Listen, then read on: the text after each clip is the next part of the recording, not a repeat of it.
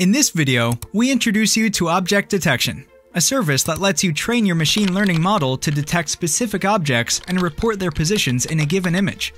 Let's continue with the real estate example from the previous tutorials and create an example task to detect all the sofas and armchairs in a living room photo.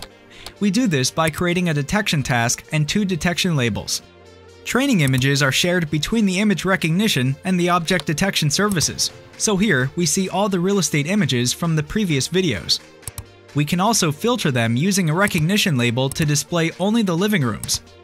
The detailed view of an image allows us to mark the objects of interest by drawing bounding boxes around them. You can also zoom in and out using the mouse wheel while holding the Alt key.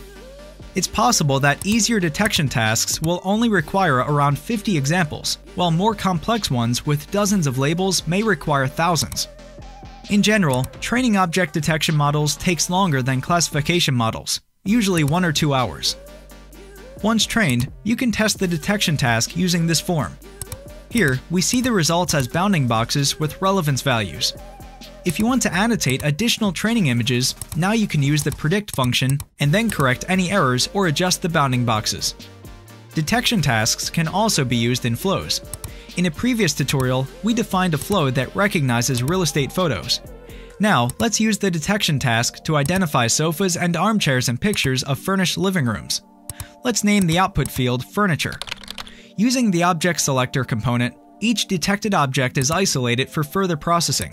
For instance, we can recognize the type of sofa, classic or corner.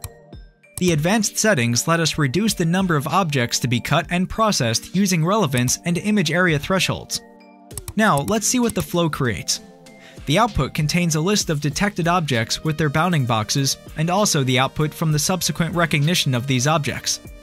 Object detection is technically more complex than image categorization or tagging.